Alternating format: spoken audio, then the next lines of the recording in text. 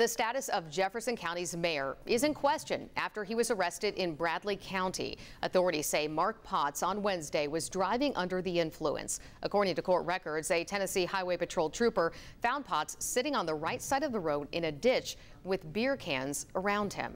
10 News reporter Ryan Connors reached out to Jefferson County commissioners today to learn what happens next. Ryan, what did you learn?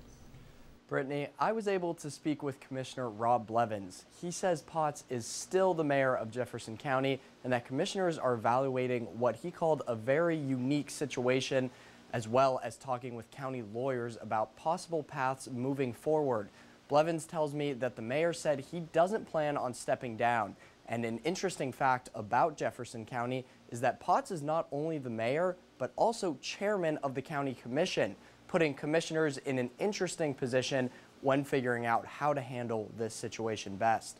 Now, we reached out to Mayor Potts throughout the day today and have yet to hear back. We will keep you updated as more information comes out. Brittany? Ryan, thank you.